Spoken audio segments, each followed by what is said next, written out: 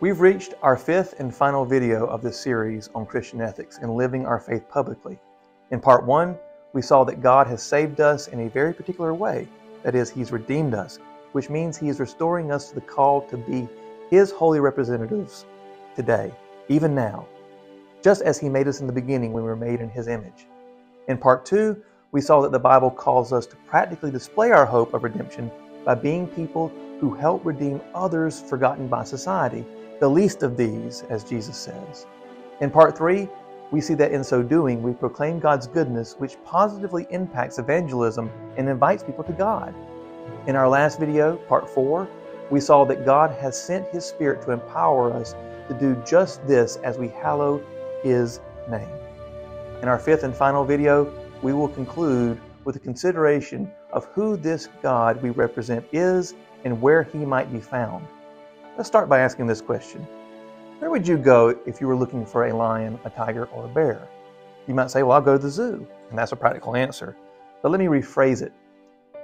Where would you go if you wanted to experience a lion, a tiger, or a bear? If you were asked if you experienced an encounter with a lion, a tiger, or a bear when you went to the zoo, you'd probably say no. If we wanted to experience a lion, we might go to the savannas of Africa. If we wanted to encounter a tiger, we might go to the jungles of India. If we wanted to encounter a bear, we might set out into the forests of North America. In other words, we would experience that creature in its habitat. But we do not do that because we know the dangers. Nonetheless, it is in their habitat that we find a creature most itself. In the Psalms, the Bible says this about God: a father of orphans and a protector of widows is God in His holy habitation. Psalm 68:5. If we want to experience God in His holy habitat, we would go to where He is. He is with the orphan and the widow. Remember what we said in part 2? This is short for saying God is with those most in need. He is with those who are rejected by society. Who might those people be today? This would be a good question to answer if we want to experience God here and now. This can also be a warning for us as well.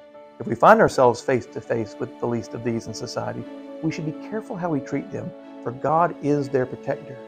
To encounter God in His holy habitat without respect for His dominion is dangerous. We should work with Him in serving others. While we might search for God as He inhabits the spaces around those most in need, where will those most in need experience God? We know that God resides in His holy tabernacle. Today, the people of God, the church, is the tabernacle. In other words, when the world searching for God goes looking for His tabernacle, they will find it in us as we live for God together. Just as the least of these are an opportunity for us to be amongst God, we likewise are the presence of God, the tabernacle, for those needing to find refuge in God. Are you and your church community living in such a way that those who are lost and hurting in this world might run to you for refuge, for hope, for redemption? Let us be those people, now and forevermore.